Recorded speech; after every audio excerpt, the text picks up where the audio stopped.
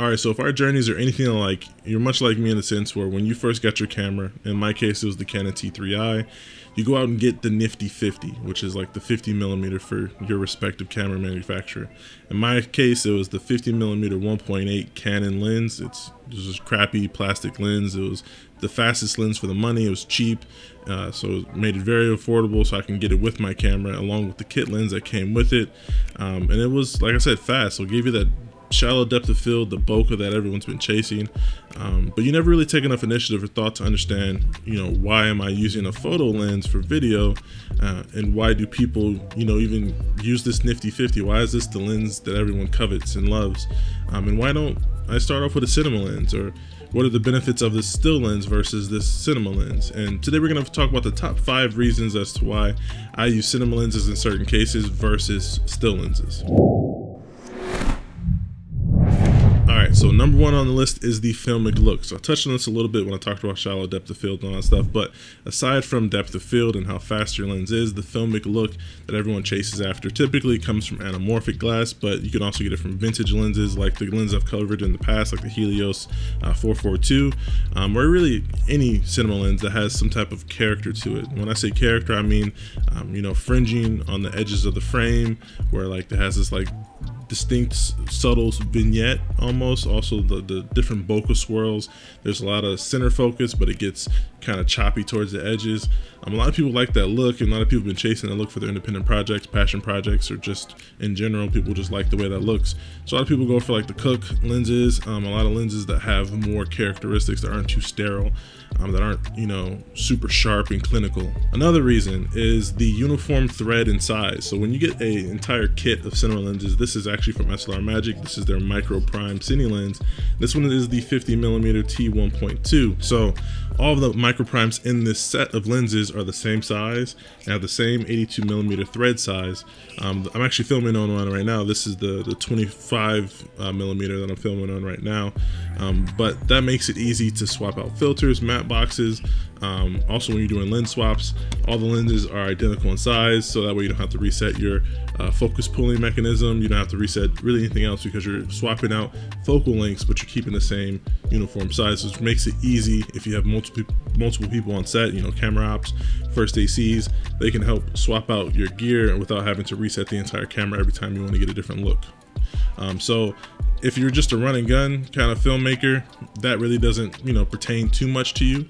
But if you do plan on eventually, having more people on set, or, just having more hands, then you're gonna need something that's uniform, that makes the job easier for everyone and not just yourself.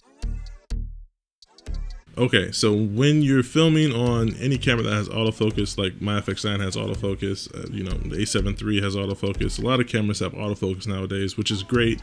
It's a great useful tool if you don't have someone else on set helping you pull focus, or if as DPs nowadays and people that are filming their own passion projects, we have to worry about composing the shot, grabbing focus, we have to worry about audio, we have to worry about so many different things. So having an extra tool on autofocus and reliable autofocus is really nice.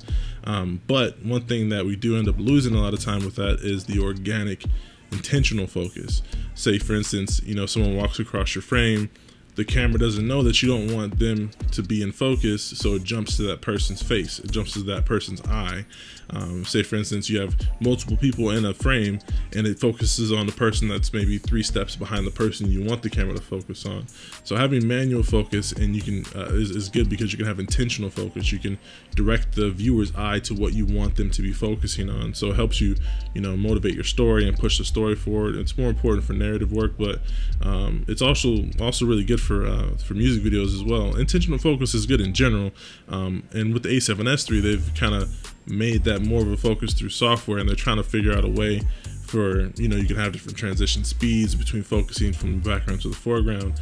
It's obviously a pain point for people that use autofocus continuously, but that's the reason why cinema lenses and manual focus is great, because you can have that intentional focus and direct the viewer's eye to what you want them to be focused on at that particular second in your film. Now let's talk about focus pulling. So we touched on this a little bit earlier when we discussed operating within a team, but focus pulling is really difficult on still lenses versus cinema lenses. If you look at this, the cinema lens has these grooved teeth in here, so which makes it easy to have your focus wheel attached to this, and you can easily maneuver and manipulate focus. Whereas on still lenses, they have the rubber, because typically you're doing this with your hand, so you need the tactile rubber grip on there, and the teeth aren't optimal for a focus wheel. So you put a ring on this, and then you can hopefully, you know, the friction allows you to manipulate the focus that way. But another thing that's really difficult about this is that the focus points on here, how do you say, the breathing or the distance between focus points is like millimeters, because you're typically taking stills with this lens, so that way you need to be quick and precise, and autofocus allows you to quickly manipulate the focus with a millimeter twist of the focus wheel. And also with this, once you get to the infinity point of your focus, it keeps spinning, it's infinite. So if you have any focus marks on here, it's almost impossible to keep them, and it makes it really difficult for a focus puller to use a still lens for focus. Whereas with the cinema lens, there are hard stops, so you can, once you know you get to the infinity point all the way to the other end of the focus, it's a hard stop, and it stops there. So you can, all the markings you have on here are consistent. You can still use all the markings for the second person or the first AC that's pulling focus. They can see, okay, all my markings are here, everything's set. So that's another reason that, you know, it's beneficial to use a cinema lens, is because it's easier for focus pulling, and then also it's easier to see the difference between the infinity point versus all the way on the other end of the focus ring, because those focus points aren't millimeters in between each other. Humans operating this at the end of the day, so they have to be able to manipulate this and see the difference it makes on camera. And it's easier to do that with this because it's intended for a human to use it versus a computer algorithm telling you, you know, telling the lens that this is in focus and making that quick millimeter adjustment. The last reason I'll say cinema lenses have a slight advantage over still lenses is because they typically have a wider aperture. This is the T1.2 versus, you know, I've also have cinema lenses that are, you know, T2 or T1.0, T9.5, stuff like that. So they're a little bit faster, letting in a lot more light. And then also the measurement or the rating of T-stops versus F-stops, that's probably a video in itself, but the transmission all the way from the front element to the sensor is what a T-stop is. So it measures like a more accurate description of how much light is hitting your sensor, versus the F-stop, to my knowledge, correct me if I'm wrong in the comments, goes off of the front aperture or the front diameter of the lens, and how much light is hitting the front of the lens versus how much light is hitting the sensor. So typically T-stops are a bit more accurate in that case. It typically only accounts for like a third of a stop of light, so it's not a huge difference, but in most cases what I've noticed is that I'm able to get a lot more light to my sensor when using cinema glass. Even say for instance, if you purchase, like I have here the Sigma 85 1.4. This is a really fast lens that I enjoy using, but in certain situations I know for sure that this 1.2 is going to get more light to the sensor, and even some lenses that are T2 will appear brighter than this 1.4, if that makes sense.